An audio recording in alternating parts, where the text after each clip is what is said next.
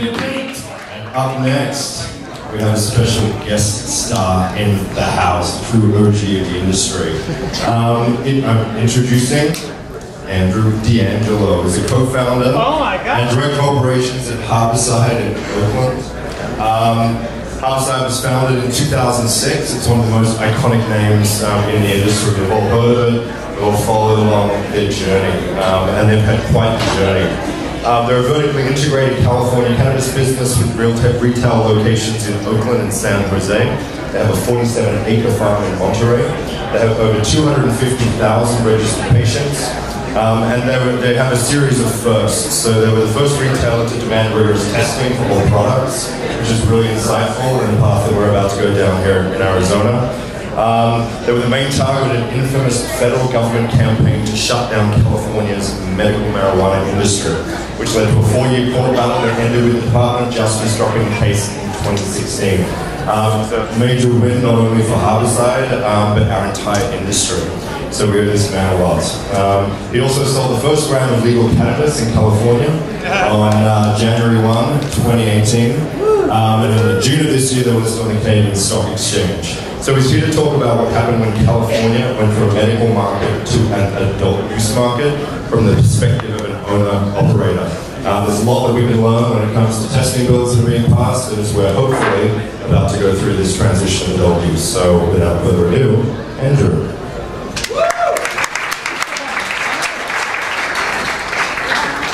Thank you, James. Thank you, Dimitri and MITA, for bringing me here. It's great to be with all of you this evening. Let me first say the community spirit and feeling in this room is fantastic. I'm thrilled to see women grow with such a strong presence here. I'm thrilled to see so many women in the space tonight. I'm also honored that you are honoring your prisoners and getting them out. Just shameless plug, but we started a new nonprofit called Last Prisoner Project. Steve and I are dedicated to getting every single prisoner for cannabis out, not only in the United States, but all over the world.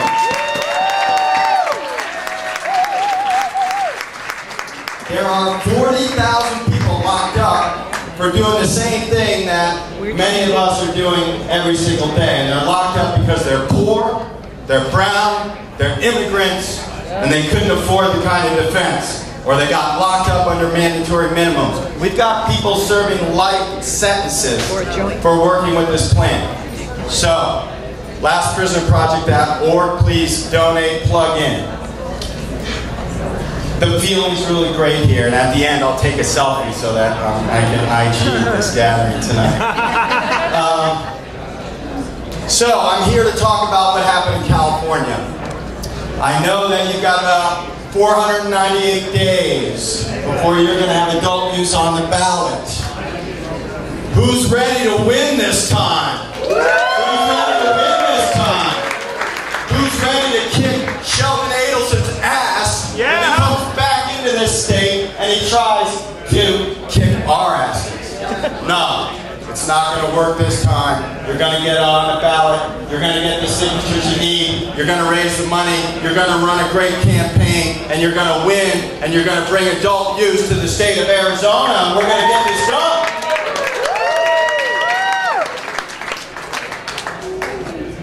So let me tell you about what happened in California. California had legal medical in 1996, first state in the world, first place in the world in that prohibition. And then we didn't pass adult use until 2016, 20 years later. And when we passed medical, it was mandated that the state needed to regulate. Well, they didn't. For 20 years, they did not regulate anything. So the local people had to regulate. And that's how this whole patchwork of different rules and different regulatory structures and different tax structures started to happen in California. And that's very problematic when you're running a business. It's helpful if everywhere in your state sort of has the same framework and sort of has the same tax rates. It's helpful, right? California didn't do that. So then activists, we tried to pass adult use, very much like Arizona. We lost on our first go-around in 2014. We made the mistake of putting it on the ballot in our off-year election. That was a disaster for us because the progressive and liberal voters who care about cannabis just didn't come out on an off-year election. And so we lost 3 or 4 points, very close. Then 2 years later, not unlike Arizona, we worked hard to get it back on the ballot again. And California's a big, complicated state, and we were pretty broke after losing in 2014. Yep. And so we needed some help from some donors. And whoever donates and finances the initiative generally plays a pretty big role in writing the language of that initiative. And the language is very important, because if you don't get the language right, the program might not work so good. And if you give up too much to pass the law, like local control, we gave a lot of power to the local people in the adult use law. That was a mistake, because most of them banned it. 60% of municipalities in California banned adult use, 80% banned retail. So now in the largest state, cannabis state in the world, 80% of our transactions, even today, a year and a half after we legalized adult use, is happening in the illicit market. We only have 20% of the transactions. Now, we didn't think that it was going to be that bad when we started gearing up for January 1st, 2018, that first sale. We figured, okay, we had to give up something to the locals. We had to give up something to the tax man. We had to give up a lot to the tax man in California. Tax people, I should say. But we thought, well, weed's legal now, and the people will come because it's legal. We've got lab testing. We're going to have this great industry, and it's going to work despite the local control and despite the taxes. And we were wrong about that. And right now in California, most businesses are struggling to make a profit because a lot of the patients that were in our program before adult use are in the illicit market. Certainly if you're a heavy consumer of cannabis, like me, I consume a lot of cannabis every single day, hundreds of milligrams, smoke about a quarter ounce of weed a day. And it's very hard, if you're a heavy consumer of cannabis, to deal with a 50% increase in the price, which is basically what happened when we went from medical to adult. The price of cannabis went up 50%. How many people got a 50% raise ever in their life? Very rare. So the price increase of cannabis was much higher than anybody's wages increased. So what happens? People go to the illicit market. The illicit market is very talented and good at providing access, wide access. You can buy a bag of weed just about any place in this country pretty darn easily. The other thing the illicit market's good at is keeping prices steady, if not pretty low. When I was in college, 1980s, you could buy a really good bag of weed cost about 50 bucks an eighth. Today, really good bag of weed costs about 50 bucks an eighth. So the price has been stable in the illicit market. The supply has been robust in the illicit market. Access is easy. And the customer experience in the illicit market, by and large, if you're not getting anything contaminated, not getting anything dirty, not getting anything from a violent cartel, the customer experience is not too bad. You're in somebody's house, you have a pretty close relationship with the person who's supplying you cannabis. You have a bond of trust because you're both doing something you're not supposed to be doing. And the experience is pretty good, right? So why the hell should I go to Harborside and pay 50% more? I'm a heavy consumer of cannabis. Why would I do that? The answer is you don't. You go to the illicit market. So that's why we only have 20% of the transactions in California are happening in the legal market. So what's happening? All this money's coming in from Canada and other places into California. Everyone's so excited about California. And we're all fighting a brutal competitive war with each other to capture this 20%. And what's going to eventually happen, what I worry about, is the investors are going to say, bye-bye California, we're going to take our money and our energy someplace else. Maybe Nevada. Or maybe Oklahoma, that has more dispensaries in Oklahoma right now than we have in California, if you can believe that. So, access and affordability are the two things that we have to work really hard to achieve in the legal market if we want to create one market for cannabis. And that's what we want to do, because we cannot launch Prohibition 2.0 to protect a few licensees that are building moats around their businesses. Prohibition 2.0 will not work. Prohibition 1.0 didn't effing work. 2.0 is not going to work either. The illicit market is smarter than the cops.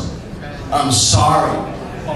I wish it, maybe we wish it wasn't that way, but it is that way, and they will win. So what we have to do as an industry, not going to happen overnight.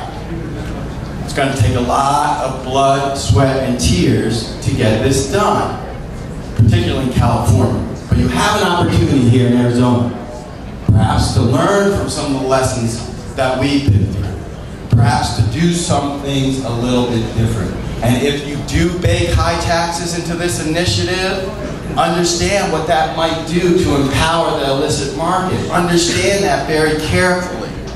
You're introducing lab testing, fantastic. Something the illicit market will never be able to do. Use that to get people into the shops. One of the mistakes we made is we were so excited January 2018 to sell legal weed to adults, we did not spend enough energy differentiating ourselves from the illicit market. So the first couple weeks of January 2018, man, I had a line around the block. Everybody wanted to come into the dispensary and buy legal weed, and they were all so excited, and we were so excited. And I didn't have a big sign that said, we're lab tested. You don't have to worry about pesticides or herbicides in this product. You don't have to worry about heavy metals in this product. But I didn't do that. And so people came in, they saw the prices, they bought a little weed, and then they left. And they didn't come back. Those that had a connection, right? You had a connection, why do you come back? If you don't have a connection, then you're going to come back. So this is the central challenge that we're all facing. So if you have high taxes, understand what that's going to do. And then market the legal industry to differentiate from the illicit industry. I'm very happy to see you at home grow in the initiative. Very important that we allow people to grow at home. They're not going to threaten your supply chain.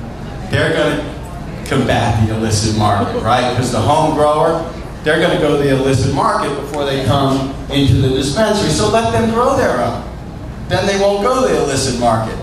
That pushes the illicit market closer to us. Again, we don't want Prohibition 2.0. We want to get everybody in. We want to create one market. There is not much of a dual market for alcohol and other things that are legal that we regulate, that we bring out of the shadows into the light. Eventually, one market occurs. Even in states where You have dry counties for alcohol, or you have the state that actually owns the store that sells the alcohol to you. You don't really have secondary illicit markets for those products very much, despite what you might see on moonshine. It's just not happening at scale.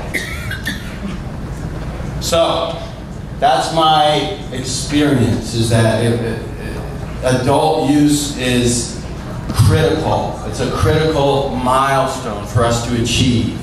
The way in which we do that will determine outcomes. And so be smart.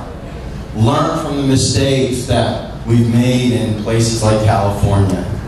Very hard to fix an initiative once it's been voted into law. Elected officials are hesitant to reform it. For 2 years, I've been trying to get Sacramento to lower the tax. We failed to pass the bills. For a couple of years, I've been trying to get Sacramento to take away local control if that municipality voted for Prop 64, adult use. You shouldn't be able to ban it if your people voted for it. That's democracy. That bill lost too. So I don't know if we're going to do better next year in California. I don't know if it's going to take 2 or 3 years. But in the meantime, 80% of our transactions are in the illicit market. And now there's a whole bunch of talk about funding Prohibition 2.0 in California right now. We already know it won't work. We all know that's not going to work in this room. What are we going to do? Lock everybody up again? Really? No. So let's be smarter. Let's design a framework that will create one market, that will bring heavy consumers into the legal market, and that will bring working class people and people that aren't doing as well financially into the market. Make sure you have some compassion programs built into the law so people who are destitute can get some cannabis. That's one of the things they took away in Prop 64, because they're so worried about diversion. Now I have a bill, we have a bill to try to get that compassion program back. So you have to make good choices. And I know the next speaker is going to dive into the details of your initiative. Someone just gave you the phone number. Very transparent. Very transparent. And good for you. I would call that phone number if you've got questions and concerns. Some of you might be pissed off about some stuff that's in your initiative. Well, you've got a phone number. I'm sure they'll be happy to listen. Because the way we craft good policy is by listening to each other, being smart, and not letting fear or greed win the day. So,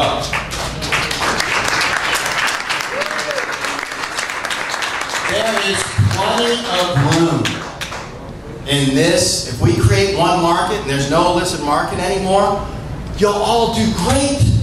You'll all do really well. Everyone will do really well. The moats will overflow. You won't need a moat anymore. That's how powerful this market is if we can create one market. And that's going to come down to affordability. It's going to come down to access. And it's going to come down to people feeling good about coming into dispensaries and experiencing all the wonderful things you have to offer. So thank you for bringing me to meet you. It's great to be with you tonight. I look forward to learning more. I'm DeAngelo. Thank you.